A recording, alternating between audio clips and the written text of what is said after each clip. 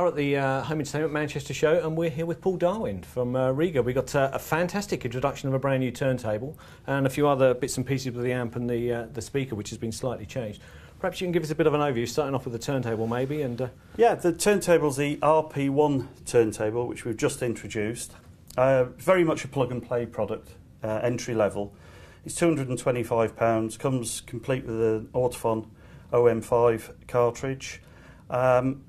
Very pleased it's just won the award in What Hi-Fi for best turntable under 300 quid, and this is its outing really, if you like. And that's quite an achievement as well, because there's a lot of turntables out there, but this is quite unique in the sense that it's a very, very stable platform, very low vibration comes through as well, so it's quite a unique performer with it. Yeah, absolutely. I mean, a lot of work has gone into the platter, for example, is phenolic resin, which to you and I is Bakelite, of course, but we can't use that to being a trade name.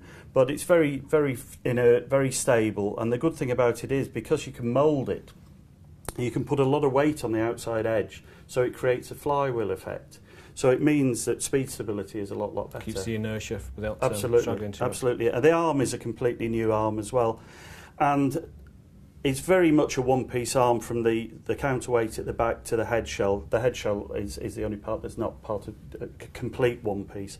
But again, that just cuts down on any... and again, as you say, that's a good thing, especially at this sort of area, because you know the performance of the one piece, and it works very well with the cartridges you're using. Correct. Excellent.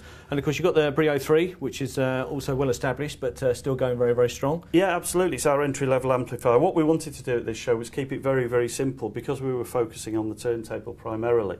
We just thought we'd put a very, very simple, basic vinyl-based system together at a kind of real-world price. It works out at about 1,200 quid with a pair of RS3s. We could have used the stand-mount RS1s, but when you're trying to drive a reasonable volume room, we just thought that the floor standards would be better. And these have been just slightly changed on the feet, haven't they, just to make them a bit more stable? And yeah.